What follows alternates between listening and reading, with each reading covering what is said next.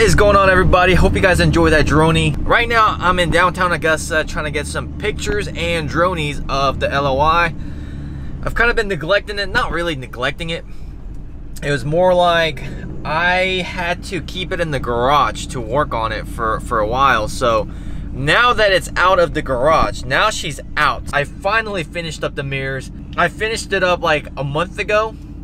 But when I put it on the truck, it was the wrong color red, and it stuck out like a sore thumb. Most people said that they couldn't really tell the difference until I pointed it out, but it's just like a little thing. You know, when you do something to your truck that really only you would know, but it bugs the hell out of you. So I said I can't do that. I'm gonna have to redo it. So I disassembled the tow mirrors and repainted with the Duramax factory color matched paint. You can get that from Advanced Auto Parts. Those things are expensive though. It's like $10 for a can, and it's like 6 ounces. I went through like 5 cans, whereas with the regular size can I only use like 2 to 3. When I find a good place, I will walk outside and kind of give you guys a walk around of this truck, because I also got to show you guys the taillights too. I'm over here at the this is like our go-to picture spot. It's on the border of South Carolina and Georgia. So like across the river right there, as you might not be able to see, but there's a river right there. Across the river is South Carolina. And yeah, I got a little overspray on the mirrors, which I'll go over. And there's a little abandoned factory, which is where people go and take pictures, or sometimes people go there to do drugs. I mean, I'm not judging, but that's just the spot. Anyways, it's kind of sketchy, but it's kind of cool. But I was gonna go outside here and do a walk around of this truck, but it's too windy over here. It's always windy, so it's an ideal place for pictures and a couple of dronies. But even then, I couldn't keep flying because it was so windy, and my phone, the app kept telling me that it was too windy and I needed to land. So it was a little sketchy, you know. I'm flying it by myself.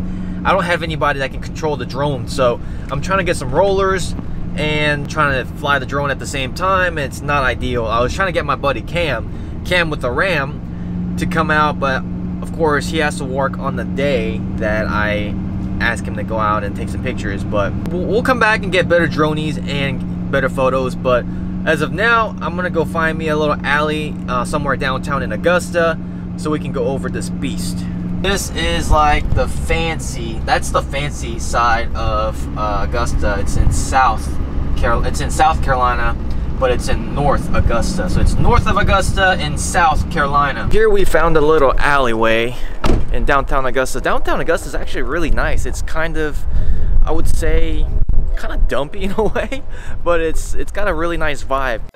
The wind noise was so bad outside that I have to do a voiceover, but it'll work out a little bit better. So basically what I was saying is, here is the truck. She is finally out the garage, doing a walk around, and I have the Boost Auto Parts tow mirrors finally finished up, and the paint matches the factory color pretty well. I messed up a little bit, but it's no big deal. I mean, for my first time doing it, it is not bad at all. I'm actually kind of proud of myself for attempting it. And then here we go to the back, and we have the taillights from Primo Dynamics. Huge shout out to Primo Dynamics for working with me and hooking me up with the taillights. They did a really good job of color matching it. And I forgot the Gen Y hitch at home. I wanted to take some really cool pictures of the rear end, but you know, Gen Y hitch is what makes it cool. So here we go to the front again, and I'm showing you guys the Boost Auto Parts tow mirrors, and this is the retrofitted tow mirrors to fit your older body style trucks. So I do have the white lights for when I'm driving, but when I'm turning, it becomes the amber lights. So that matches the LEDs on the headlights. Now I'm going to be showing you guys how I level the tow mirrors. If you look at this side, I actually only put 2 washers on this side, and if we walk over to the other side, I put 3 washers on that side. And you can tell that this side actually levels out a little bit better than this side. So what I'm going to do is I'm going to go back and put 2 more washers on the top, and to give it that more of a level look to match this side. We're just now getting started with this build. I've done the tow mirror so far, the headlights, and we've done the tail lights on the truck and a couple of performance mods like the EGR block plate, turbo mouthpiece, and we do have Ryan's Diesel Services 64mm turbo at home that we're going to be installing next week.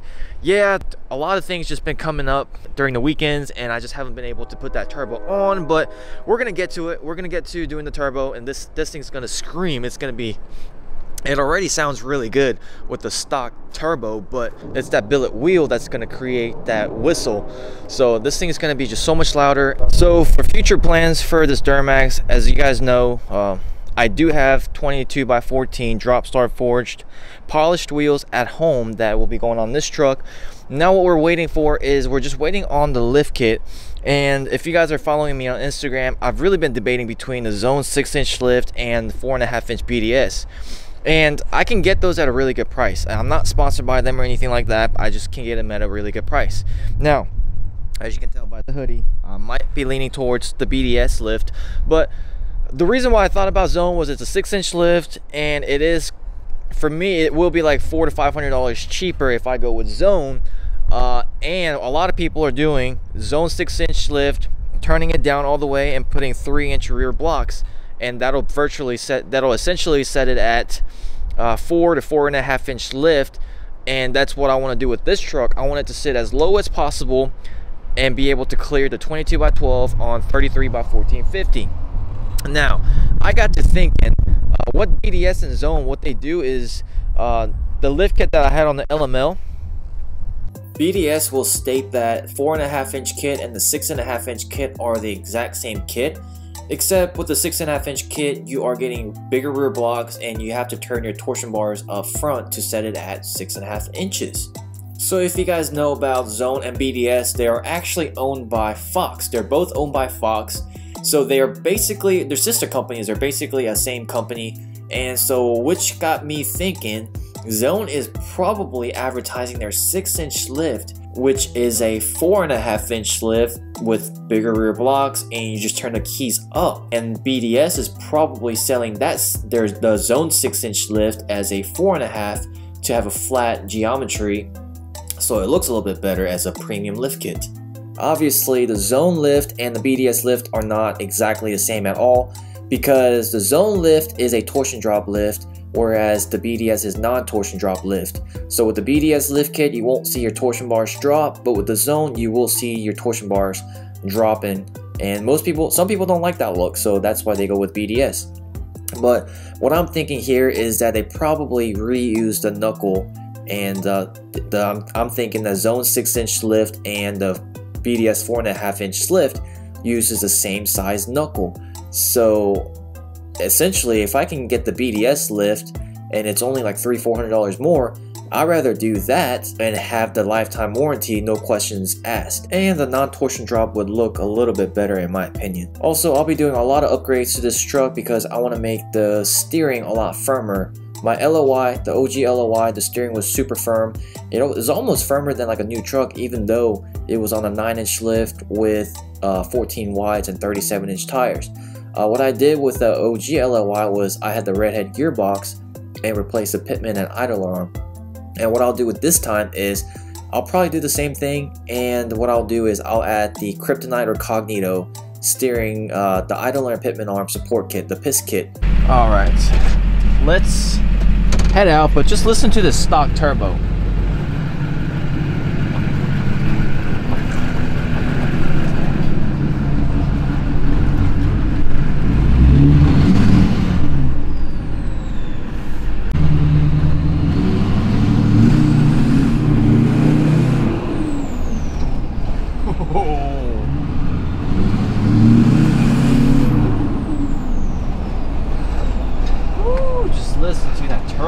Alright, we are now leaving downtown Augusta. I should have brought my cousin with me so that way he could film while I'm like talking or kind of getting some drive-by shots, but there's just so many homeless people walking around and they're like staring at me as I'm filming, and I just don't feel comfortable leaving my camera somewhere and driving off.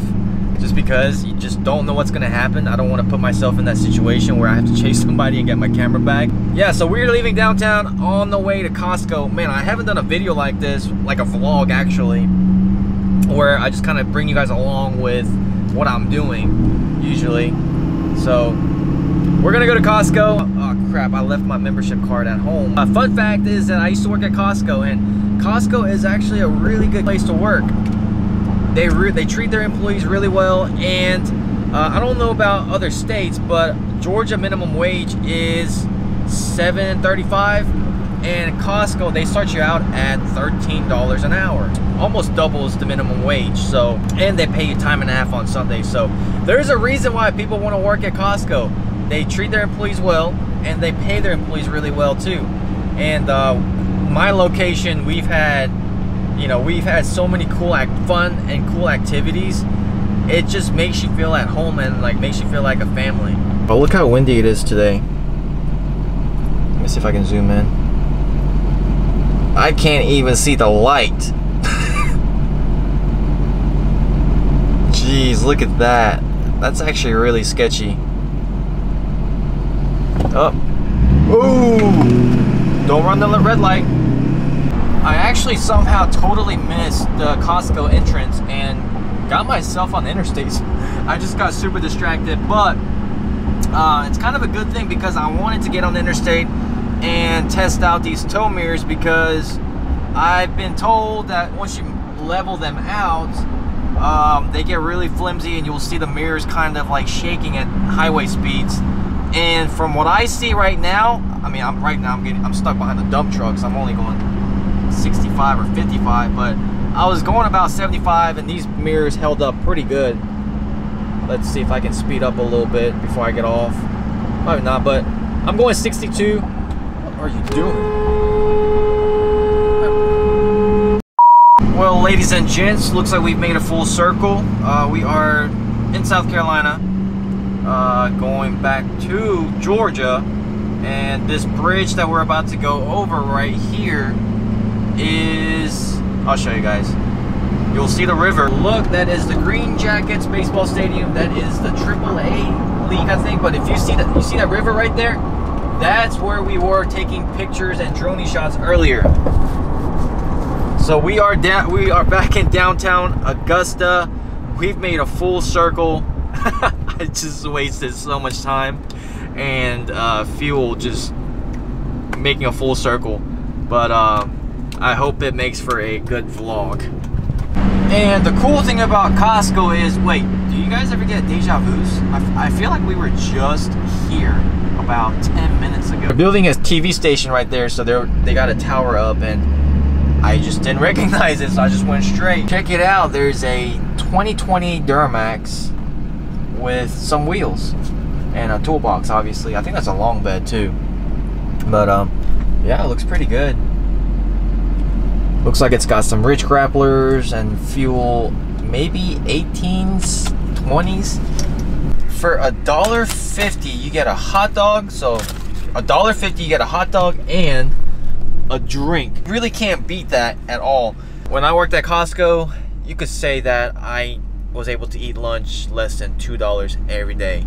Just hot dog and a drink every day for lunch. And I mean, either that or every once in a while you could switch it up and get pizza, or they have the Italian sausage and just a bunch of stuff, and you can eat really well for less than $5 just at the Costco food court. Alright, here's the hitch. Oh, this hitch is stout. Gen Y back on the truck. Push it real good. Dun, dun, dun, dun, dun. This is my spare key for the LOY, and it works. Dadgummit, I put it backwards. Alright, there we have it. Gen Y bros. Make sure to hit that subscribe button if you guys want to see this truck transform. It's about to go through a lot of changes. The first thing I did was the EGR blocker plate, and we did the turbo mouthpiece, and we did that under like $100. So Make sure to check out the playlist for this truck and hit that subscribe button and turn on the notification bell so you don't miss any future content related to this truck.